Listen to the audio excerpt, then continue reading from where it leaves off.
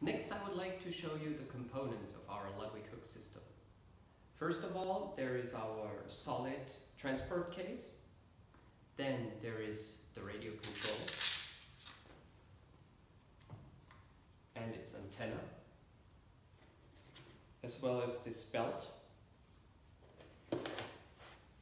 Then there is the charger, both for the Ludwig hook and for the remote control, consisting of the charger cable and the charger station. And that's what we usually call the setup system. And then you add as many Ludwig hooks as you want. In this case, it would be a 2-hook system. And finally, obviously, a manual illustrating the use of it. And here it is, a complete Ludwig hook system. Thanks for your attention.